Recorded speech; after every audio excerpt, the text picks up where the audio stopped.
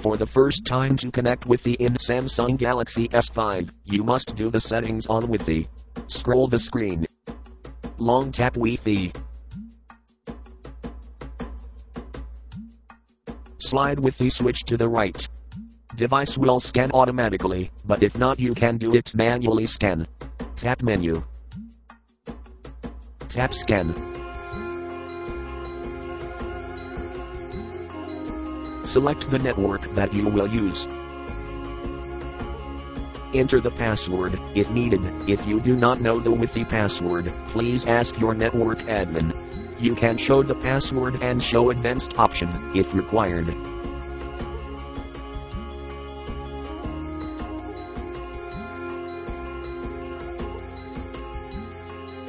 Tap connect. Your Samsung Galaxy S5 was connect to Wi-Fi.